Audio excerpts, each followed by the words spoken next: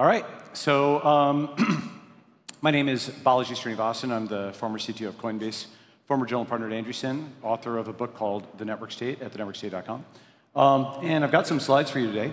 I'm going to talk about how I think network states and the concept of being able to start not just new companies and new currencies, but new communities, cities, and even countries is now what I call possible, preferable, and profitable. So we start new currencies. Can we start new countries? As I mentioned, I wrote this book at thenetworkstate.com, and we founded this thing called the Network School at ns.com to kind of put these theories into practice.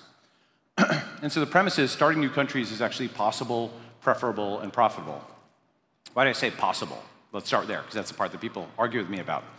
So are new countries even possible? And we know that, for example, Google was started within a garage within our lifetime. Facebook was started from a dorm room within our lifetime. Bitcoin was started from a white paper within our lifetime. So new companies, communities, currencies have all been started in this way. Could we start new countries? And this is actually a visual of what a network state looks like. It is a physical social network, so say a social network that takes physical form around the world. Just like you'd print out a document online in a piece of paper, or you print out an Uber to your front door, or an Amazon cart to your front door, can we print out these online communities of gigantic scale into the physical world? And I think we can, and this is what a 1 million person network state looks like, a physical social network with crowd-funded nodes all around the world. It's as if you had all the Chinatowns of the world networked together, okay? So you take all these different communities, and now with remote work and VR and telepresence and cryptocurrency and so on and so forth, we can make them much more seamlessly interoperate. Just like Indonesia is a country with all of its islands separated by ocean. Imagine a country with all of its islands separated by internet, but they're just linked together, right? Okay, so that's the idea of a network state. How do we get to 1 million, though? So you can start with just one person on an island, in this case, like the Satoshi of the network state, like Zuck. And he has 17, and then 172, then 1,729, and the buildings start to get of larger and larger scale. You can crowdfund larger buildings, apartment complexes, things like this. Then you get to 17,000, 170,000, and eventually 1.729 million. And so that's actually, you could actually go from 1 to 1 million in this way. And why does 1 million put us within country range? So actually, I'll give you 3 facts. Most countries are actually small countries. Most countries are not like Russia, China, America. Most countries actually have less than 10 million people. And moreover, UN membership has actually grown over time. It's almost quadrupled over the last 70 years, from about 50-something UN members to almost 200, okay? And the third point is that cryptocurrencies now rank with fiat currencies. There's a fun website called fiatmarketcap.com, and it actually shows that Bitcoin ranks with the Turkish lira and the Chilean peso at the time of this screenshot. And so we know that cloud currencies can rank with land currencies. So could crypto countries rank with fiat countries? Could we have a table like this where we have a network state where it's got a population comparable to that of Latvia or Bahrain, but it's just global and decentralized rather than in one place, just like Bitcoin's a decentralized currency, a network state would be a decentralized country. And that's how that dashboard actually materialized in physical form, right on the dashboard.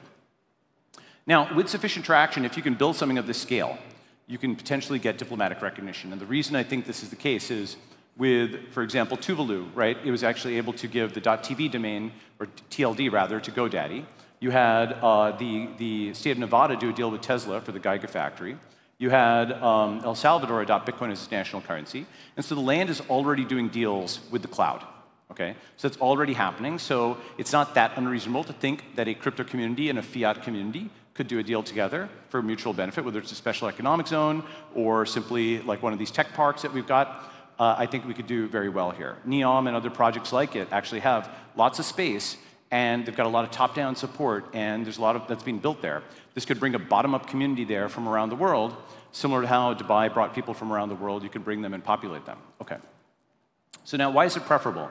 So briefly, there's lots of states that are unfortunately failing around the world, riots and all kinds of things. So for poor people in failed states, this gives them an alternative. But then the power user also has an alternative because we've had the frontier mindset since the beginning of humanity, pushing out of Africa, going to America, going to the moon.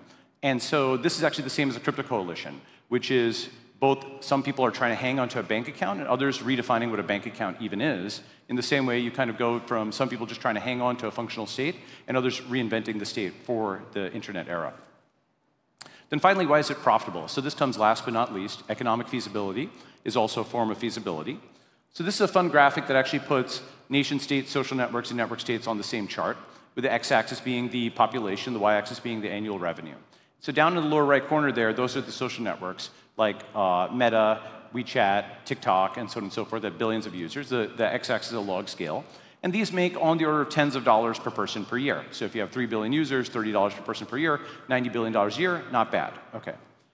Over here are the small nation states, and these have like 1 to 5 million population, but they have 10,000 something dollars per person per year in terms of annual income. Here are the two global superpowers, and they have large populations and large annual income. And so it's kind of satisfying that they're sort of Pareto optimal on this chart, okay? And then over here would be the emerging network societies, network states, where they start at on the 1 to 5 million range, and they have a few $1,000s per year in terms of revenue, sort of like a SaaS subscription. But they can go up. They can go upwards in revenue because they can take over all housing and other things, and they can go upwards in population as well. Okay, so it's a new way of thinking about tech. It's more vertical rather than horizontal. Rather than get 1 billion users and monetize them at $10 per person, you have 1 million users and you're monetizing them at $10,000 per person per year. Okay? Totally new model of how to think about things. I call it the new SaaS, society as a service. Okay, I think it's funny. All right. So that's why I think starting new countries is possible, preferable, and profitable. And so then, how do we make this practical? And basically, the way we do this, pop-ups are the new startups. Okay? Shown here are 6 different examples of Claude, Anthropic. There's Coinbase with Basecamp. There's Zcash. There's Ethereum. They're all holding these pop-ups around the world. And from those pop-ups, we can create permanence. So this is the Tesla Diner, this is our own network school, this is SpaceX Starbase, and this is the new Solana economic zone that opened up in Kazakhstan.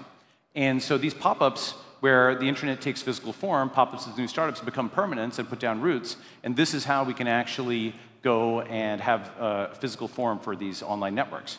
Finally, the last step is permanence work with governments. So we go and we bring these cloud communities to places like Neom, to startup cities or to tech parks, smart cities around the world which have wanted population, so we can work with pro-tech governments to strengthen their local communities and also to bring economic prosperity. So this is how the cloud can work with the land. So that's the idea, and that's why new societies are possible, preferable, profitable, and now practical. So thank you very much.